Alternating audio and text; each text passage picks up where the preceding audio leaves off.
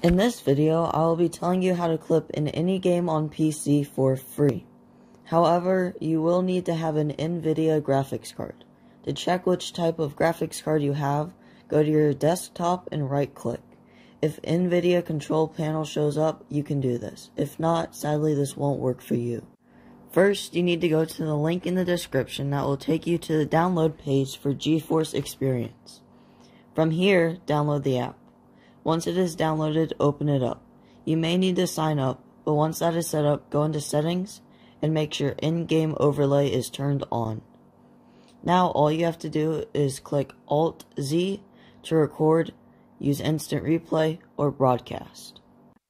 Once you are done recording, simply re-click Alt-Z and the same pop-up window will appear.